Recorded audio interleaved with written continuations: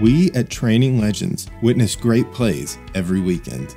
And one of the most inspiring things we see is how baseball builds bridges between players and brings people together. We invite you to listen to a few area coaches on the power of baseball and how the game unites. The way I'll say is like when you're little, maybe 6 and under and 7 and under, you'll have a team in McDonough and maybe a team in East Cobb.